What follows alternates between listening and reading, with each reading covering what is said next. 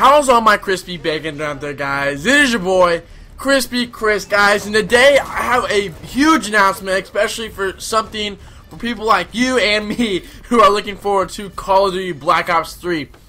Now that we have had a lot of leaked games be put out to the public, and people actually already started playing it and getting a lot of the gameplay started, leaking it out and all this other stuff, we have been confirmed, not by Treyarch, but we have been confirmed by somebody who owns the game, that we will be seeing supply drops coming right back into Black Ops 3, which is something I've been questioning ever since they released the things about Black Ops 3 that we have not seen anything about supply drops returning in Black Ops 3, because supply drops were a huge thing in Call of Duty Advanced Warfare, where we were able to be very compatible with getting different sources of equipment and other kinds of things like that, because earlier in the year I made a video talking about the different kind of gear that we will be able to customize within Black Ops 3, but we did not get any information about how we were going to be able to earn those, if it was different kinds of challenges or we were going to be getting a supply drop type based thing. And this new supply drop based thing is called, quote unquote, the Blacklist.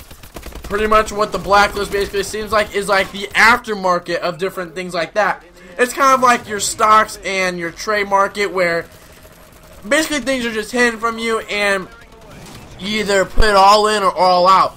So I'm wondering if they're going to be bringing back like the currency thing that we have back in Black Ops 1, where you had to earn specific points in order to buy or unlock different items.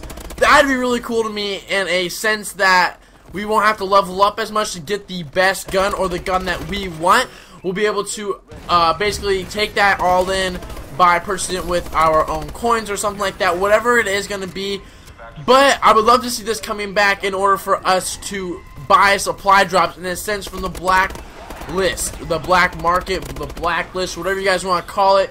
Yes, I want to see that come back, because that was honestly something that kept me going in Black Ops 1, where I kept earning that money and stuff like that, and I took it to the party games, hoping that we could win and do like the high challenges, the high rollers. Those are awesome to me, and I really enjoyed that. But what do you guys think about the Blacklist, or the information that we know about it so far?